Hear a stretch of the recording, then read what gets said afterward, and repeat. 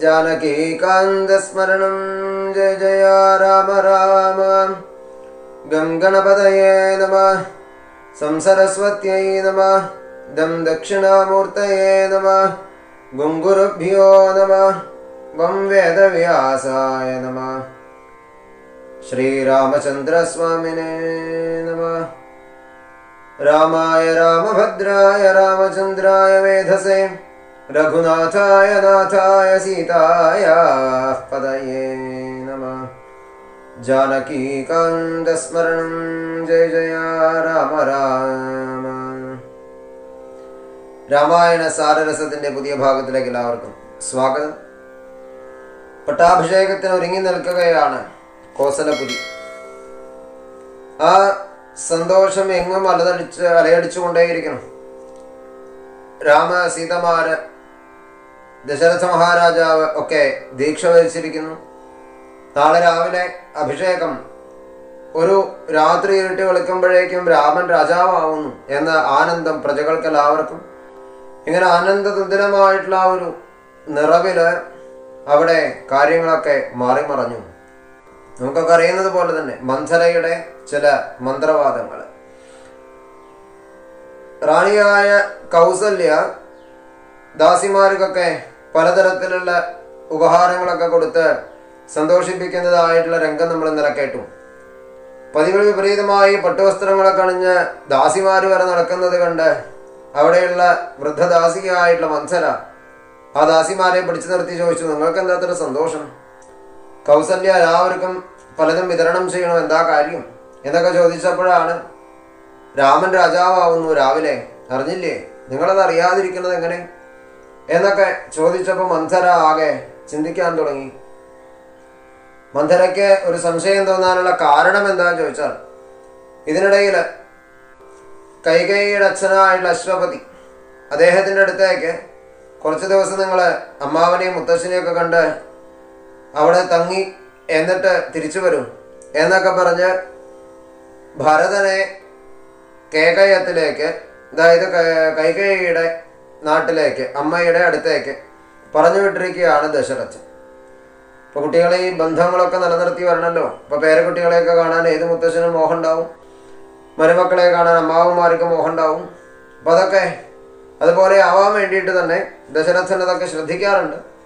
അങ്ങനെ ഒരവസരത്തിൽ അത്രയേ ഉള്ളൂ, ദശരഥൻ ഈ ഭരതനെ വിളിച്ചിങ്ങനെ പറഞ്ഞപ്പോൾ ശത്രുഘ്നൻ ഞാനും കൂടെ പോവാനായി. അങ്ങനെ ശത്രുഘ്നും ഭരതനും കൂടി കേകയത്തിൽ താമസിക്കുകയാണ്.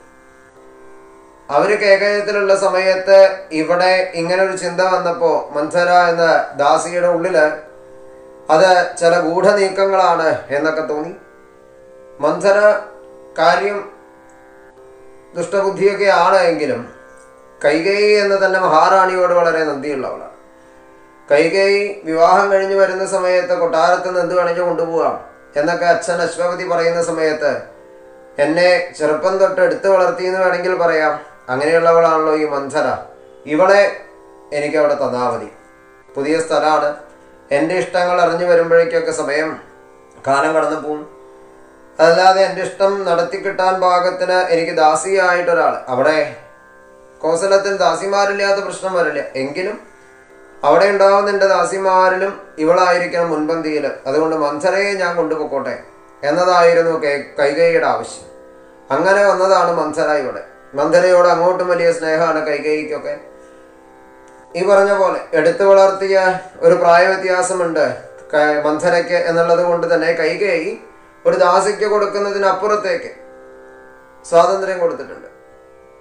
വേണമെങ്കിൽ ഒരു കുട്ടിയോടെന്ന പോലെ സംസാരിക്കാനുള്ളതായ അനുവാദം മന്ധരയ്ക്കുണ്ട് കൈകേയിയുടെ എന്നർത്ഥം.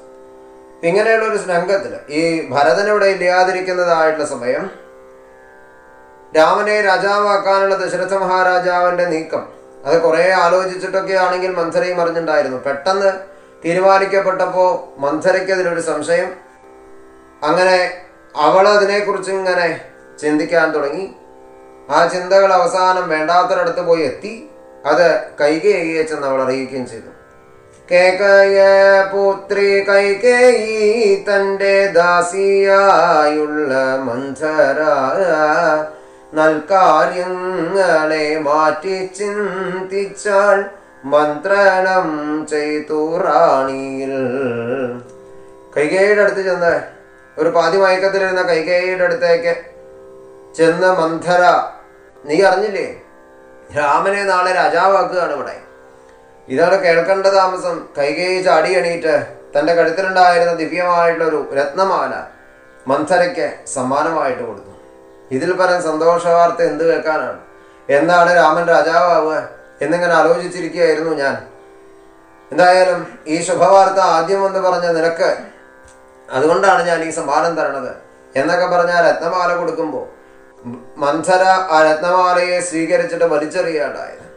ഇവളെന്താ എങ്ങനെയെന്ന് വിചാരിച്ചു കൈകേയി? നീ എന്ത് വിചാരിച്ചിട്ടാ? ഇതിനിത്ര സന്തോഷിക്കാൻ എന്തിരിക്കണം? നിന്റെ നാശത്തിലാണോ നീ സന്തോഷിക്കുന്നത്? എൻ്റെ നാശം? രാമൻ രാജാവാവുന്നതിന് എനിക്കെന്ത് നാശം വരാൻ? രാമന് അത്ര പ്രിയപ്പെട്ടവളാണ് ഞാൻ. എനിക്കെൻ്റെ മൂത്തപുത്രനെ പോലെയാണ് രാമൻ. നീ എന്താ ഇപ്പം ഇങ്ങനെ പറയാൻ? അല്ല, ഞാൻ ചോദിക്കട്ടെ, 3 പത്നിമാരുണ്ട് ദശരഥ മഹാരാജാവ്. അതിലെ ഏറ്റവും യൗവനമുള്ളവൾ നീയാണ്. നിന്റെ അന്തഃപുരത്തിലാണ് മിക്കവാറും സമയം ദശരഥ മഹാരാജാവ്. നിനക്ക് വശംവദനാണ് എന്ന് വേണമെങ്കിൽ തന്നെ പറയാം. മറ്റു റാണിമാരെ വരെ നിന്നോടുള്ളൊരു സ്നേഹം കൊണ്ട് അവഗണിക്കുന്നുണ്ട് അദ്ദേഹം. അങ്ങനെയുള്ള ദശരഥൻ നിന്നോട് ആലോചിച്ചിട്ടാണോ ഈ പട്ടാഭിഷേകം തീരുമാനിക്കുന്നത്? കൗസല്യ അവിടെ സമ്മാനം കൊടുക്കുക ദാസിമാർക്ക്. ഇപ്പൊ എന്തും ആദ്യം നിന്നോട് അവതരിപ്പിച്ചിരുന്ന ദശരഥൻ ഇപ്പൊ നീ അറിയാതെ, എന്നാൽ കൗസല്യ അറിഞ്ഞുകൊണ്ട് രാമന് പട്ടാഭിഷേകം ചെയ്യാനുള്ള കാര്യങ്ങളെ തീരുമാനിക്കുമ്പോൾ നിനക്കതിൽ തെറ്റായിട്ടൊന്നും തോന്നണില്ല? കൈകേയി പറഞ്ഞു, ഇതിലിപ്പോൾ എന്താ തെറ്റായിട്ട് തോന്നാൻ? രാമനാണല്ലോ രാജാവാവേണ്ടത്. മാത്രമല്ല രാമന്റെ അമ്മയാണ് കൗസല്യ. ഇപ്പൊ സ്വാഭാവികമായിട്ടും കൗസല്യയെ അത് അറിയിച്ചിട്ടുണ്ടാവും. ആ സന്തോഷത്തിൽ, ഇപ്പൊ ഞാൻ ഈ വാർത്ത കേട്ട സന്തോഷത്തിൽ നിനക്കൊരു രത്നമാല തന്നപ്പോ ആ സന്തോഷത്തില് രാജാവാൻ പോകുന്ന രാമന്റെ അമ്മ കൗസല്യ എല്ലാവർക്കും ദാനങ്ങൾ കൊടുത്തിട്ടുണ്ടാവും. അതിലിപ്പോൾ എന്താ അത്ര കുഴപ്പം? നിന്റെ ബുദ്ധി ശരിക്കും പ്രവർത്തിക്കണില്ല. നിന്റെ മകൻ ഭരതൻ എവിടെ? അവൻ എൻ്റെ നാട്ടിൽ കേകയത്തിൽ പോയേക്കല്ലേ. അതാ എൻ്റെ ചോദ്യം. കേകയത്തിലിരിക്കുന്നതായ ഭരതൻ, ആ ഭരതൻ ഇവിടെ ഇല്ലാത്ത തക്കം നോക്കിയിട്ട് ഭരതൻ ഇവിടെ നിന്ന് പോയതാണോ? അല്ലല്ലോ. ദശരഥൻ ഭരതനെ പറഞ്ഞു വിട്ടതല്ലേ. അല്ല, അതിപ്പോൾ അമ്മാവനെയും മുത്തശ്ശനെയൊക്കെ ഒന്ന് കണ്ടുവരണം എന്ന് പറഞ്ഞു വിട്ടതാണ്. എൻ്റെ അച്ഛനെയും ഏട്ടനെയൊക്കെ എനിക്കറിയാലോ. അവരത്ര വേഗം കുട്ടികളെ തിരിച്ചു വിടില്ല. അതുകൊണ്ടൊക്കെ തന്നെ ഭരതൻ വൈകുന്നതാവാം. ആയിക്കോട്ടെ. പക്ഷേ ഭരതനെ ഈ സമയത്ത് പറഞ്ഞു വിട്ടത്, അല്ലെങ്കിൽ ഭരതനെ പറഞ്ഞു വിട്ടതിന് ശേഷം മാത്രം ഇത് തീരുമാനിക്കുന്നത്, ഞാൻ അന്വേഷിച്ചറിഞ്ഞു. പെട്ടെന്നായിരുന്നു ഇത്രയും തീരുമാനം. രാജാവാക്കാം എന്ന് സഭയിലൊക്കെ ദശരഥൻ പറഞ്ഞിട്ടുണ്ട്. സഭയിൽ പറഞ്ഞത് മാത്രമല്ല, എന്നിട്ടത് ആലോചിക്കാമെന്ന് പറഞ്ഞു നിന്നിട്ട് ഒറ്റ രാത്രി കൊണ്ട്, ഇന്നലെ ഉച്ചയ്ക്ക് സഭ കഴിഞ്ഞു, ഇന്നലെ ഒരു രാത്രി സന്ധ്യയോട് കൂടിയിട്ട് ദശരഥൻ മറ്റു ചില തീരുമാനങ്ങളെടുത്ത് നാളെ രാവിലെയാണ് പട്ടാഭിഷേകം എന്ന് പറഞ്ഞ് രാമനെ രണ്ടാമത് വിളിപ്പിച്ച് രാമൻ വന്ന് കൗസല്യയെ നമസ്കരിച്ച് അനുഗ്രഹം വാങ്ങി ദീക്ഷ വാങ്ങി വസിഷ്ഠൻ്റെ എന്നിട്ട് പോയി. ഇത്രയൊക്കെ സംഭവങ്ങൾ ഇവിടെ നടന്നു. നീ ഇത് വല്ലതും അറിയണ്ടോ? രാമൻ ഇവിടെ വന്നാൽ നിന്നെ കാണാതെ പോകാറില്ല. എന്തുകൊണ്ട് രാമൻ വന്നില്ല? ഇതിന് പിന്നിൽ എന്തോ ഗൂഢാലോചനയുണ്ട്. കൈകേയിക്ക് ആകെ എന്തൊക്കെയോ ചിന്തകൾ കയറാൻ തുടങ്ങി. നീ എന്തെങ്ങനെയൊക്കെ പറയണേ? അങ്ങനെ ഒരു ചിന്തയൊന്നുമില്ല. രാമനും ഇല്ല, കൗസല്യയ്ക്കും ഇല്ല, ദശരഥനും ഇല്ല. അവരങ്ങനെയുള്ള ആൾക്കാരൊന്നും അല്ലല്ലോ. ഞാൻ എന്നുതൊട്ട് കാണുന്നതാ. അതൊക്കെ ശരി, നിന്നെ ഞാൻ എന്നുതൊട്ട് കാണുന്നതാ. നിന്റെ ഈ ചിന്താഗതികൾ എനിക്കറിയാം. ഭരതനൊരു ശുദ്ധനാണ്. ആ ഭരതനെ അതുകൊണ്ട് തന്നെ ഇവിടെ നിന്ന് ഒഴിവാക്കിയെന്ന് ഞാൻ പറയും.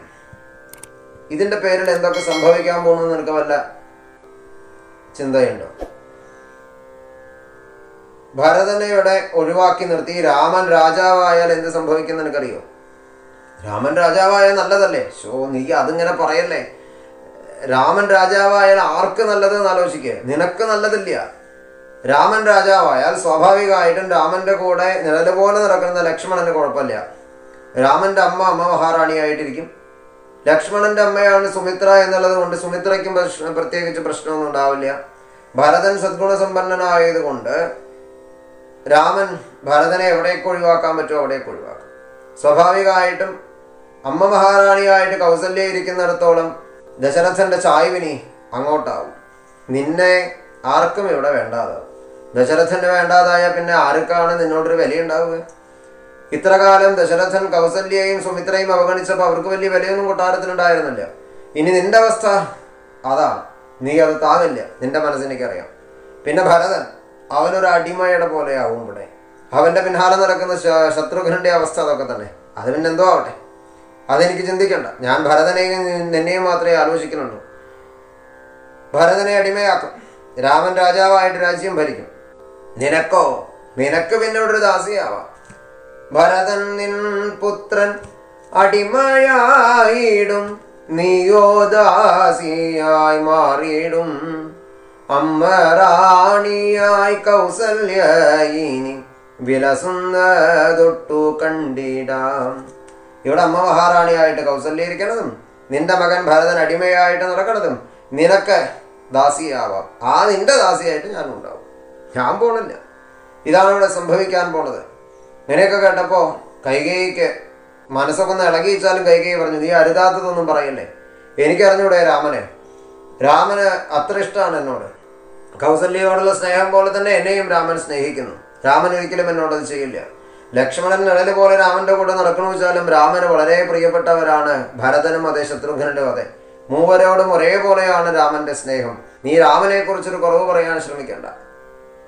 രാമന്റെ ഭാഗത്തു നിന്നൊരു തെറ്റായ പെരുമാറ്റം ഉണ്ടാവില്ല. ഇനി രാമൻ എത്ര വലിയ രാജാവായാലും ശരി, രാമനെ എനിക്കറിയാം എന്നിങ്ങനെ കൈകേയി രാമന്റെ മേലുള്ള വിശ്വാസത്തെ പറയുന്ന സമയത്ത് കൈകേയിയോട് മന്ധര രാമനെ തൊട്ട് കളിച്ചിട്ട് കാര്യമില്ലാന്ന് തോന്നിയപ്പോൾ പറഞ്ഞു, രാമൻ അങ്ങനെയൊക്കെ ആയിരിക്കാം, പക്ഷെ ഞാൻ ചോദിക്കുന്നത് ദശരഥൻ അങ്ങനെ ആവണ്ടേ? ഇത്ര കാലം നിന്നോട് വിശ്വാസത്തോട് കൂടിയിട്ടിരുന്ന ദശരഥൻ നിന്നോടൊരു വാക്കുപോലും പറയാതെ ഇത് തീരുമാനിച്ചത് എന്തുകൊണ്ട്? ആദ്യത്തെ ചോദ്യം. ഇത് ഭരതന്റെ അസാന്നിധ്യത്തിലാവണം എന്നുള്ളത് കൊണ്ടല്ലേ ഭരതനെ ആദ്യമേ ഒന്നും അറിയാത്തതുപോലെ കൈകയത്തിലേക്ക് പറഞ്ഞു വിട്ടത് എന്ന് രണ്ടാമത്തെ ചോദ്യം. കാര്യങ്ങളൊക്കെ ഇത്ര നീങ്ങിയിട്ടും നാളെ രാവിലെ പട്ടാഭിഷേകം ആയിട്ടും ദീക്ഷ വരിച്ച് ദശരഥൻ ഇരുന്നിട്ട് പോലും നീ ഇതിനെ കുറിച്ച് അറിഞ്ഞില്ല. എന്നാൽ അപ്പുറത്ത് കൗസല്യ സുമിത്രയൊക്കെ അറിയുന്നുണ്ട്. അതെന്തുകൊണ്ട് സംഭവിക്കുന്നു എന്നത് മൂന്നാമത്തെ ചോദ്യം. ഇതൊക്കെ വെറും സാഹചര്യം എന്ന് പറഞ്ഞ് തള്ളിക്കളയാൻ എനിക്കാവില്ല. ഞാൻ നിന്നെ സ്നേഹിക്കുന്നു, നിന്റെ നന്മ മാത്രം ആഗ്രഹിക്കുന്നു. ഇതില് എന്തോ ചതിയുണ്ട്. ഇത്രയൊക്കെ കേട്ടപ്പോൾ കൈകേയിയുടെയും മനസ്സാകെ ഇളകി. ഞാനിപ്പോൾ എന്ത് വേണമെന്നാ പറയണേ? പറയാനാച്ചാൽ കുറേ ഉണ്ട്, അതൊക്കെ അവിടെ ഇരിക്കട്ടെ. ഇത് മാറണം. രാമൻ ഒരിക്കലും ഇവിടെ രാജാവാവരുത്. രാമൻ രാജാവായാൽ ഞാൻ പറഞ്ഞത് തന്നെ സംഭവിക്കും. 2 ദിവസം പരമാവധി. ആ ആഘോഷത്തിമിർപ്പങ്ങോട്ട് കഴിഞ്ഞാൽ പിന്നെ രാമന്റെ കൽപ്പനകൾ പലതും വരാൻ തുടങ്ങും. അവിടെ നീ ഇവിടെ ദാസിയാവും.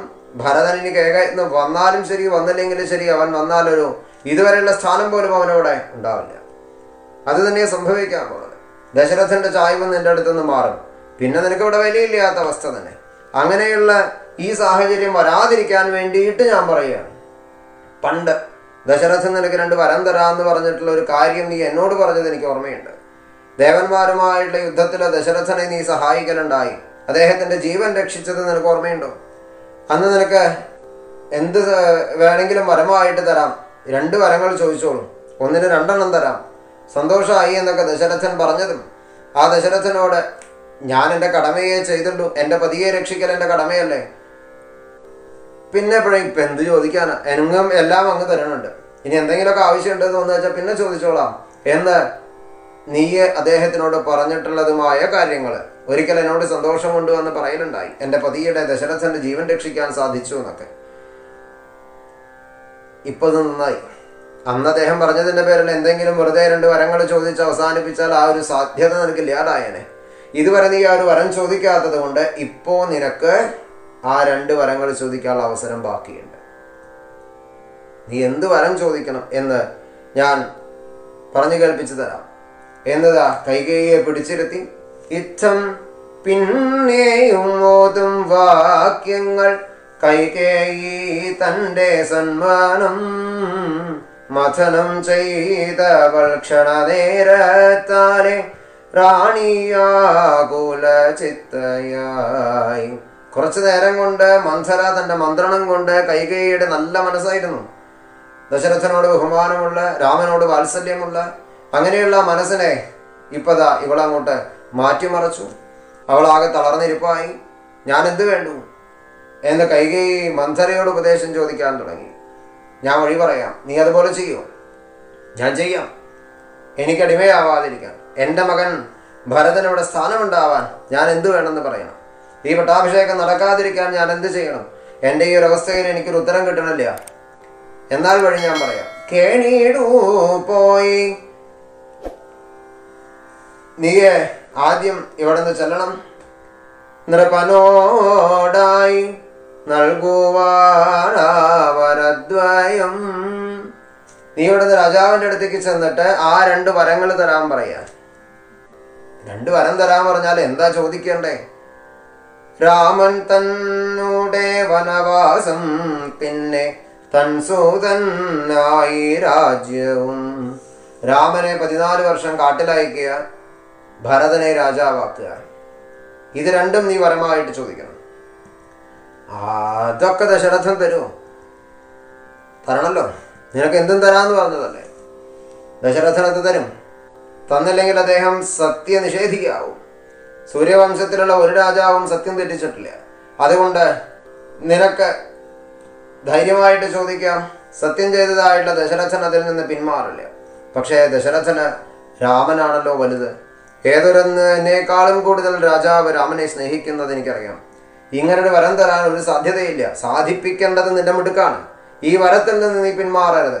എന്ത് തന്നെ രാജാവ് പറഞ്ഞാലും, കരയുമായിരിക്കാം, കാലുപിടിക്കുമായിരിക്കാം, കെഞ്ചി അപേക്ഷിക്കുമായിരിക്കാം, ഒരു പുരുഷന്റെ ഇറങ്ങാവുന്നത്രയും പരിധിയിലേക്ക് അതും വിട്ടിട്ട് ഒരുപക്ഷെ ദശരഥൻ ഇതിനു വേണ്ടിയിട്ട് ഇറങ്ങും. അല്ല, അതിന് ഭരതനെ രാജാവാക്കണമെന്ന് പറഞ്ഞാൽ തന്നെ ദശരഥൻ സമ്മതിക്കുമായിരിക്കാം. പക്ഷെ രാമനെ കാട്ടിൽ വിടാനായിരിക്കും അദ്ദേഹത്തിന് ബുദ്ധിമുട്ടുണ്ടാവുക. അതാണ് ചോദിക്കേണ്ടത്. രാമൻ ഇവിടെ ഉള്ളപ്പോൾ ഭരതൻ രാജാവാകുമെന്ന് നിനക്ക് തോന്നുന്നുണ്ടോ? നിനക്ക് നിന്റെ മകൻ ഭരതനെ മനസ്സിലായിട്ടില്ല. ഭരതന് വളരെ ബഹുമാനമാണ്, സ്നേഹമാണ് രാമനോട്. രാമൻ ഇതൊക്കെ വെച്ചൊഴിയാനും തയ്യാറാവും. അതുകൊണ്ട് ഭരതനെ രാജാവാക്കിയത് കൊണ്ടോ എന്ത് കാര്യം? ഭരതനെ രാജാവാക്കിയെങ്കിലും രാമൻ ഇവിടെ ഉണ്ടെങ്കിൽ സ്നേഹം രാമനോട് തന്നെ, സ്ഥാനം രാമന് തന്നെ, ഭരതനത് കയ്യട വെക്കിയവനാണ് എന്നുള്ളതായ തോന്നലുണ്ടാവും. കൂടാതെ ഭരതനോടൊരു അവഗണനയും, രാമനായിരുന്നെങ്കിൽ കുറച്ചും കൂടി നന്നായാനെ എന്ന ചിന്തയും ഒക്കെ എല്ലാവർക്കും വരും. മാത്രമല്ല, നീ അവിടെ ദുഷിച്ചവളാവും. നിന്റെ അവകാശം നേടിയെടുത്തു എന്നൊരു തോന്നലൊന്നും ആർക്കും ഉണ്ടാവില്ല. സംശയം വേണ്ട. രാമൻ കാട്ടിൽ പോകാതെ ഒരു കാരണവശാലും ഭരതൻ രാജ്യമേൽക്കില്ല. അതുകൊണ്ട് രാമൻ കാട്ടിൽ പോകണമെന്ന് തന്നെയായിരിക്കണം ആദ്യത്തെ ചോദ്യം. അത് ഇന്ന് പോയി നാളെ വരാനല്ല, 14 വർഷത്തേക്ക് രാമനെ വനവാസത്തിന് അയക്കുക. ചുരുങ്ങിയ കാലഘട്ടം അത്രയെങ്കിലും വേണ്ടിവരും. ഇവരെ രാമനെ മറന്ന് ഭരതനിലേക്ക് ഒന്ന് വേണ്ട പോലെ ആവാൻ, ഭരതനെ മതി എന്ന് അംഗീകരിച്ച് കിട്ടാൻ. കാരണം രാമനോടുള്ള സ്നേഹം ചെറുതല്ല പ്രജകൾക്കടക്കം. ഭരതൻ അത്ര രാമന്റെ അനുജനായിട്ട് മാത്രം നിന്നിട്ടുള്ളത് കൊണ്ട് ആ മഹത്വത്തെ ജനങ്ങൾ തന്നെ അറിഞ്ഞിട്ടുണ്ടോ സംശയമാണ്. എന്തിന്? നിന്റെ പതിയായ ദശരഥന് വരെ മനസ്സിലായിട്ടുണ്ടോ സംശയമാണ്. ഉണ്ടെങ്കിൽ ഭരതന്റെ സാന്നിധ്യത്തിൽ ഇതൊക്കെ തീരുമാനിക്കുമായിരുന്നു. ഭരതന്റെ ഒരു അഭിപ്രായമെങ്കിലും ചോദിക്കാൻ ദശരഥൻ തുനിഞ്ഞേനെ. ഇനി നീ അതിനെക്കുറിച്ച് ചിന്തിക്കേണ്ട. രണ്ടാമതൊരു കാര്യം ഇതിൽ ആലോചിക്കാനില്ല. നീ അതിനെന്ത് വേണോ അത് ചെയ്തുകൊള്ളുക. എനിക്കിത്രയെ പറഞ്ഞു തരാനുള്ളൂ. ഇത്ര കാലം എന്നെ ദാസിയായിട്ട് നീ കൊണ്ടു നടന്നതിനും നിന്നെ എടുത്തു വളർത്തിയതിൻ്റെ പേരിൽ ഞാൻ നിന്നോട് കാണിക്കുന്നൊരു സ്നേഹമായിട്ട് നിന്നെ കണ്ടാൽ മതി. ഇതൊന്നും പറഞ്ഞു തരാൻ നിനക്ക് ആരും ഉണ്ടായെന്ന് വരില്ല. നിന്നെ അവിടെ ഒറ്റപ്പെടുത്താൻ തുടങ്ങിയിരിക്കുന്നു. അതെങ്കിലും മനസ്സിലാക്കുക. നീ ഇവിടെ ഇപ്പോഴേ ഒറ്റപ്പെട്ടിട്ടാണ്. ആരും നിന്നെ ഈ വിവരം അറിയിക്കണില്ല. ഞാനൊരാൾ അറിഞ്ഞത് കൊണ്ട് സാഹചര്യവശാൽ ഞാൻ ഇവിടുന്ന് പുറത്തിറങ്ങാനിടയായി, കണ്ടു, ചോദിച്ചു, കാര്യങ്ങൾ മനസ്സിലാക്കി. ഒരാളും സമയമനവധിയായിട്ടും ഇത് വന്നോട് ആരും പറഞ്ഞില്ലല്ലോ. എന്തിനാ? ദശരഥ മഹാരാജാവ് ദീക്ഷ വരിച്ചിട്ട് അദ്ദേഹം അന്തഃപുരത്തിലേക്ക് വരേണ്ട സമയമായി. ഇതുവരെ എത്തിയോ? എന്ത് വേണ്ടുമെന്ന് ആലോചിക്കുക എന്നൊക്കെ പറഞ്ഞ് മന്ധര പോയി. കൈകേയിക്ക് ആകെ എന്ത് വേണ്ടുമെന്ന് അറിയാത്ത അവസ്ഥയായി. അങ്ങനെ കൈകേയി പെട്ടെന്നൊന്നും ഇത് കിട്ടില്ല എന്ന് ഉറപ്പുള്ളത് കൊണ്ട് ക്രോധാകാരത്തിൽ ചെന്ന് പ്രവേശിക്കാൻ തീരുമാനിച്ചു. ക്രോധാകാരം കൊട്ടാരങ്ങളിലൊക്കെ ഉള്ളതായിട്ടുള്ളൊരു മുറിയാണ്. കോപം വന്നു കഴിഞ്ഞാൽ ചെന്നിരിക്കാനുള്ള മുറി. അങ്ങനെ ഒരു ക്രോധാകാരമൊക്കെ ഉണ്ടാക്കി വെക്കുന്നത് എന്താണെന്ന് ചോദിച്ചാൽ 2 ഉദ്ദേശത്തിലാണ്. ഒന്ന്, കോപം വന്നു കഴിഞ്ഞാൽ ക്രോധാകാരത്തിൽ കയറിയിരിക്കുക എന്നുള്ളതാണ് വിഷയം. സ്വാഭാവികമായിട്ടും ഒരാൾ ക്രോധാകാരത്തിലുണ്ട്, ദേഷ്യത്തിലാണ് ഇരിക്കണമെന്ന് വെച്ച് കഴിഞ്ഞാൽ ആരും അവിടെ പോയിട്ട് എന്ത് പറ്റിയെന്ന് ചോദിച്ചിട്ട് ആ ദേഷ്യത്തിനെ ഇളക്കി വിടാൻ നിൽക്കില്ല. ഇതിനെ ചെല്ലുന്നവരെ അതിനെ സമാധാനിപ്പിക്കാൻ പാകത്തിനുള്ളവരെ പോകുള്ളൂ. അങ്ങനെയുള്ളത് കൊണ്ട് തന്നെ ആ ദേഷ്യം അവിടെ ഇരുന്ന് ചിന്തിച്ച് ശാന്തമായിട്ട് പുറത്തിറങ്ങിയാൽ മതി. വേറെ ആവശ്യമില്ലാതെ ആരോടെങ്കിലുമൊക്കെ സംസാരിച്ച് കൂടുതൽ പ്രശ്നങ്ങളിലേക്ക് കാര്യങ്ങൾ പോവില്ല. അതുകൊണ്ട് അതുണ്ടാവരുതെന്നുള്ളത് കൊണ്ട് തന്നെ കൊട്ടാരങ്ങളൊക്കെ ആകുമ്പോൾ വലിയ പ്രശ്നമാണ്. കൊട്ടാരത്തിലൊരു പ്രശ്നം ഉണ്ടായി എന്ന് പറഞ്ഞാൽ രാജ്യം മുഴുവൻ ബാധിക്കാൻ പാകത്തിനുള്ള കാര്യങ്ങളാവും. അത് ഇപ്പോൾ നടക്കാൻ പോണതാണല്ലോ. അപ്പം അതുകൊണ്ടാണ് ഈ ക്രോധാകാരമൊക്കെ. ഇന്നത്തെ സാഹചര്യത്തിലെ വീട്ടിലെ മിക്കവാറും വീടുകൾ ക്രോധാകാരങ്ങളാണ്. ഏത് മുറിയിലും ദേഷ്യം. അവിടെ പക്ഷെ അങ്ങനെ ആയിരുന്നു. അപ്പം ആ ക്രോധാകാരം എന്നുള്ളത് ഒരു പതിവെന്ന പോലെ കൊട്ടാരത്തിലുണ്ടെങ്കിലും ആരും അതിനുള്ളിൽ കയറിയതായിട്ടില്ല. എന്നാൽ കൈകേയി അതിൻ്റെ മുറി തുറന്നു. ആ വാതിൽ തുറന്ന കൈകേയി ക്രോധാകാരത്തിൽ. രാജാവ് അവിടെ നിന്ന് പതിവ് പോലെ കൈകേയിയുടെ അന്തഃപുരത്തിലേക്ക് വരുന്നതായിട്ടുള്ള സമയം കൈകേയി അവിടെ അന്തഃപുരത്തിൽ കാണാറില്ല. ദാസിമാരോട് ചോദിച്ചപ്പോൾ പറഞ്ഞു, തമ്പുരാട്ടി ദേഷ്യത്തിൽ പോയി, ഞാൻ ക്രോധാകാരത്തിലുണ്ടാവും എന്നും പറഞ്ഞിട്ടാണ് പോയത്. ക്രോധാകാരത്തിലോ? അവൾക്ക് എന്ത് പറ്റി? രാജാവ് പരിഭ്രമിച്ച് ഓടിച്ചെന്ന് ഇന്ന് വരെ കൈകേയിയെ ദേഷ്യപ്പെടാൻ പാകത്തിന് അദ്ദേഹം ഒരു അവസരം ഉണ്ടാക്കിയിട്ടില്ല. എന്താണാവോ എന്നൊക്കെ വിചാരിച്ച്, അതും നാളെ ഒരു നല്ല ദിവസമായിട്ട് ഇന്നിപ്പോൾ അവൾക്ക് ദേഷ്യം വരാൻ എന്നൊക്കെ പറഞ്ഞ് അവിടെ ചെന്നതാ ക്രോധാകാരത്തിലേക്ക് ദശരഥൻ. കണ്ണുനീരോടെ കൈകേയി ചെന്നു ക്രോധാകാരത്തെ പൂകിനാൾ. രാജസാന്ത്വനം നിഷ്ഫലമായി അവളുടെ ക്രോധനാട്യത്തിൽ. അവള് ക്രോധം കഴിഞ്ഞ് നടിച്ചു കിടക്കുകയാണെന്ന് പോലും രാജാവിന് മനസ്സിലായില്ല. അദ്ദേഹം അവിടെ ചെന്ന് കൈകേയിയെ സാന്ത്വനിപ്പിക്കുന്നു. ഫലമൊന്നും ഉണ്ടായില്ല. എന്തൊക്കെയോ പറഞ്ഞു അദ്ദേഹം. നിനക്ക് എന്ത് പറ്റി? അവിടെ ചെന്നപ്പോൾ കണ്ട കാഴ്ച ഏതാണ്? പട്ടുവസ്ത്രങ്ങളൊക്കെ മാറ്റി സാധാരണ ഒരു വസ്ത്രം എടുത്ത് ആഭരണങ്ങളൊന്നും ഇല്ലാതെ മുടിയൊക്കെ അഴിച്ചിട്ട് കണ്ണൊക്കെ കലങ്ങി മറഞ്ഞ് മന്ത്രന പറഞ്ഞതിനിങ്ങനെ കൂടുതൽ ആലോചിച്ചിട്ട് അവൾക്ക് ദേഷ്യവും സങ്കടമൊക്കെ വരാൻ തുടങ്ങി. ശരിക്കുള്ള സങ്കടത്തിലേക്കൊക്കെ അവൾ എത്തി. എന്നാൽ ക്രോധമൊക്കെ നാട്യമായിരുന്നു. ദശരഥനെ തന്നിലേക്ക് വശംവദനാക്കാൻ താൻ ദേഷ്യപ്പെടുക, എന്നിട്ട് അതിൻ്റെ അവസാനത്തിൽ കരയുക, എന്നിട്ട് ദശരഥനെ തൻ്റെ വഴിക്കാക്കുക എന്നുള്ള കൃത്യമായിട്ടുള്ളൊരു ഉദ്ദേശം അവൾക്കുണ്ട്. അങ്ങനെ അവളിതാ തളർന്ന പോലെ നിലത്ത് കിടക്കുന്നു. സപ്രപഞ്ചക്കട്ടിൽ ഉണ്ടായിട്ടും അവിടെ ചെന്ന് ദശരഥനും താഴെയിരുന്ന് അവളുടെ തലയെടുത്ത് തൻ്റെ മടിയിൽ വെച്ച് അവളുടെ മുടിയിടങ്ങളിലൊക്കെ തലോടി, നിനക്ക് എന്ത് പറ്റി, എന്തുകൊണ്ടാണ് ഇങ്ങനെ എന്നൊക്കെ ഇതാ ചോദിക്കുമ്പോഴും അവൾ മിണ്ടണില്ല. മുഖം തിരിക്കാൻ ശ്രമിക്കുന്നു. മടിയിൽ നിന്ന് ഇറങ്ങിക്കിടക്കുന്നു. പിന്നെയും മടിയിലേക്ക് എടുത്തു വയ്ക്കണം. പിന്നെയും ദശരഥ മഹാരാജാവ്, നിനക്ക് എന്താ സങ്കടം എന്ന് പറഞ്ഞാലല്ലേ അറിയുള്ളൂ, എന്നാലല്ലേ അതിനൊരു പരിഹാരം ഉണ്ടാക്കാൻ പറ്റുള്ളൂ. ഇത്ര കാലം ഈ ക്രോധാകാരം ഈ കൊട്ടാരത്തിൽ ആരും തുറന്നില്ല. അങ്ങനെ ഇരിക്കെ മഹാറാണിയായിട്ടുള്ള നീ തന്നെ അത് പോയി തുറക്കുക. അതും എനിക്ക് ഏറ്റവും ഇഷ്ടപ്പെട്ട പത്നിയായിട്ടിരിക്കെ എന്നോട് പറയാത്ത ഒരു സങ്കടം നീ കൊണ്ടു നടക്കണത് എന്തിന്? എന്നോട് പറയുന്നതിന് മുമ്പേ നിന്നോട് ദേഷ്യപ്പെടാൻ ആര് പറഞ്ഞു? നിന്റെ ഒരു ഇംഗിതവും പറയേണ്ടി വന്നിട്ടില്ലല്ലോ. ഞാനത് അറിഞ്ഞ് വേണ്ട പോലെ ചെയ്തു തരാറല്ലേ പതിവ്. ഒന്ന് ക്ഷമിച്ചിരുന്നെങ്കിൽ ഞാൻ അന്തഃപുരത്തിൽ വരുമായിരുന്നു. എന്തിനാണ് ഈ ക്രോധാകാര പ്രവേശനം എന്നൊക്കെ ദശരഥ മഹാരാജാവ് പലതും ചോദിച്ചിട്ടും കൈകേയി അതിനൊന്നും ഒരു മറുപടി അങ്ങോട്ട് പറയണില്ല. അവസാനം ദശരഥൻ പറഞ്ഞു, നിനക്ക് എന്ത് ആഗ്രഹമുണ്ടോ ഞാനത് സാധിപ്പിച്ചു തരാം. ഇംഗിതമെന്തു തന്നെയാകിലും നൽകിടാമെന്നു രാജനും. നിനക്ക് എന്ത് ആഗ്രഹമുണ്ടോ പറ, ഞാൻ ചെയ്തു തരാം. ഇന്ന് വരെ നിനക്ക് പറഞ്ഞ വാക്ക് ഞാൻ തെറ്റിച്ചിട്ടില്ല. ആരോടും പറഞ്ഞ വാക്കുകൾ തെറ്റിക്കാത്ത ഞാൻ ഈ പറയുന്നത് വെറും വാക്കായിട്ട് വെച്ച് നിനക്ക് തോന്നുന്നുണ്ടോ? തൽക്കാലം ദേഷ്യം തീരട്ടെ, സങ്കടം തീരട്ടെ, അതിനു വേണ്ടിയിട്ട് പറഞ്ഞ് കാര്യങ്ങളൊന്ന് നേരെയാക്കാൻ വേണ്ടി പറയുകയാണെന്ന് ഒട്ടും തെറ്റിദ്ധരിക്കണ്ട. രാമനെ പിടിച്ചാണ് ഇട്ടിത റാണി തൻ ക്രോധം തീർത്തിടാൻ. രാമനാണ് സത്യം. അതങ്ങോട്ട് കിട്ടേണ്ട താമസം കൈകേയിയുടെ ഭാഷ മാറി. രാമനാണ് സത്യം. ഞാൻ ഏറ്റവും അധികം ഒരുപക്ഷെ നിന്നേക്കാൾ സ്നേഹിക്കുന്നത് എന്ന് പറയാൻ രാമനെ മാത്രമേ ഉണ്ടാവൂ. ആ രാമനാണ് സത്യം. രാമനെ പിടിച്ച് ഞാൻ സത്യം ചെയ്യാം. നിനക്ക് എന്താഗ്രഹമുണ്ടോ അത് ഞാൻ സാധിപ്പിച്ച് തന്നിരിക്കും. ഇനിയെങ്കിലും ഈ ക്രോധത്തെ വെടിയണം എന്ന് കൈകേയിയോട് പറയേണ്ട താമസം. കൈകേയിയുടെ ക്രോധം എവിടെ പോയി മറഞ്ഞു എന്നറിയില്ല. അവരുടെ മുഖത്തറിയാതൊരു ചിരി വന്നു. പക്ഷെ അവൾ ആ ചിരിയെ ഒതുക്കിക്കൊണ്ട് ചാടി എണീറ്റ് വീണ്ടും നിവൃത്തികേടുകൊണ്ടാണ് പറയണത് എന്നൊരു നാട്യമൊക്കെ നടിച്ച് ദശരഥ മഹാരാജാവിനോട് ചേർന്നിരുന്ന് അവളുടെ ചോദ്യങ്ങൾ വീണ്ടും വന്നു. എന്തു പറഞ്ഞാലും സാധിപ്പിച്ചു തരും. രാമനെ പിടിച്ച് സത്യം ചെയ്താൽ നിനക്ക് എന്താ സംശയം? എങ്കിൽ എനിക്ക് പണ്ട് തരാമെന്ന് പറഞ്ഞ 2 വരങ്ങൾ അങ്ങ് ഇപ്പൊ തരണം. ഓ, അതാണോ ഇത്ര കാര്യം? അതെപ്പോ വേണമെങ്കിൽ ചോദിച്ചോളാൻ പറഞ്ഞിട്ടുണ്ടായിരുന്നു. നീ ഇതുവരെ ചോദിച്ചില്ല. ശരി, ചോദിക്കും. എനിക്ക് ഏറ്റവും സന്തോഷമുള്ളതായിട്ടുള്ളൊരു സമയമാണിപ്പോൾ. ഈ സമയത്ത് നിനക്ക് അനുഗ്രഹിച്ചു തരാനും ഞാൻ സന്തുഷ്ടനാണ്. ആ വരം 2 ചോദിക്കൂ എന്നിങ്ങനെ ഇതാ ദശരഥൻ പറയവേ അവരുടെ മറുപടികൾ വരണം. തുടർന്നുണ്ടായ കഥകൾ നമുക്കൊരു ഏകദേശ രൂപമുണ്ട്. പക്ഷേ ആ കഥകളിലേക്ക് നമുക്ക് വിശദമായിട്ട് നാളെ കടക്കാം. മന്ഥരയുടെ മന്ത്രണവും ഈ രംഗത്തോടു കൂടിയിട്ട് തൽക്കാലം നമുക്ക് നിർത്താം. ദശരഥൻ്റെ വിലാപം, തുടർന്ന് രാമൻ വനവാസത്തിന് തയ്യാറാവുന്നതായിട്ടുള്ള രംഗങ്ങൾ, വളരെ വിശിഷ്ടമായിട്ടുള്ള ചില രംഗങ്ങളാണ് രാമായണത്തിൽ. അത് അവിടെ രാമൻ്റെ ചില വാക്കുകൾക്കും രാമൻ്റെ ആ ഒരു ധൃതിക്കും ഒക്കെ വളരെ സ്ഥാനമുള്ള രംഗങ്ങളാണ്. രാമൻ്റെ മഹത്വത്തെ പല പല മഹത്വങ്ങളിൽ ഒന്നിനെ വിളിച്ചോതുന്നതായിട്ടൊരു രംഗമാണത്. ആ രംഗത്തിലേക്ക് നമുക്ക് ചുരുക്കി കടന്നുപോയാൽ ശരിയാവില്ല. അതിലേക്ക് നമുക്ക് നാളെ കടക്കാം. രാമായണ സാരരസപ്രവാഹം നമുക്ക് എല്ലാവർക്കും ചേർന്ന് തുടരാം. ജാനകീകാന്തസ്മരണം ജയ ജയ രാമ രാമ.